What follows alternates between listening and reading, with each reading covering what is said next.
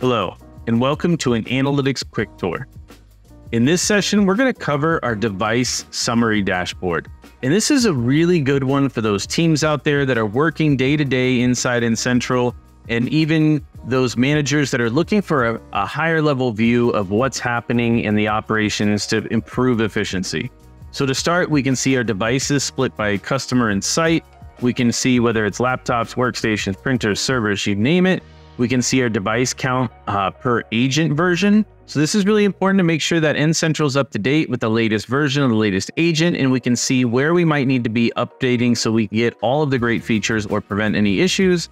We've got the age of devices in years. We've got our managed devices by operating system and manufacturer.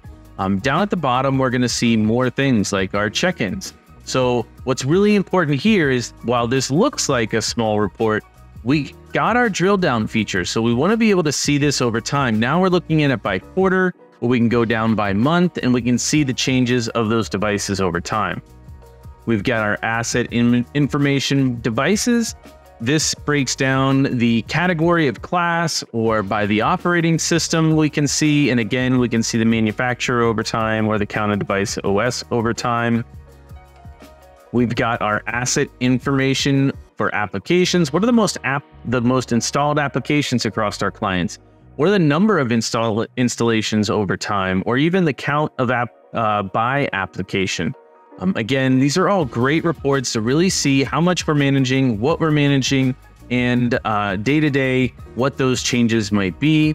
We've got mobile devices, we've got SaaS devices, we've got operating system information, which is another key one, where we can see which devices are on older operating systems or might need to upgrade. If we've held those off for a little while, it might be time to look at which ones we absolutely need to start upgrading for our clients.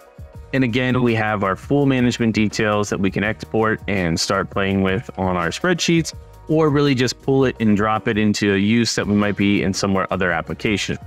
Again, thank you so much. This has been an Analytics Quick Tour. Talk to you later.